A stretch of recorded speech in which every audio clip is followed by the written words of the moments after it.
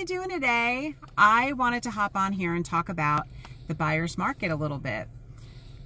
In the month of August, almost 16% of home buyers that went under contract backed out of their deal. So that equates to about 60,000 of the deals that transpired didn't make it. That's kind of scary when you're a seller. It's also a little scary when you're a buyer because it could be very costly for you. In this state of North Carolina, you can cancel for any reason or no reason.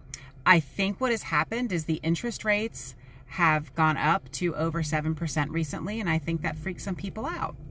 So the good news is that the market is still really good, and even at a 7% interest rate, it's still a good investment to buy real estate, but you need to be careful who you're choosing to list your house, and they need to make sure they're protecting you if this happens.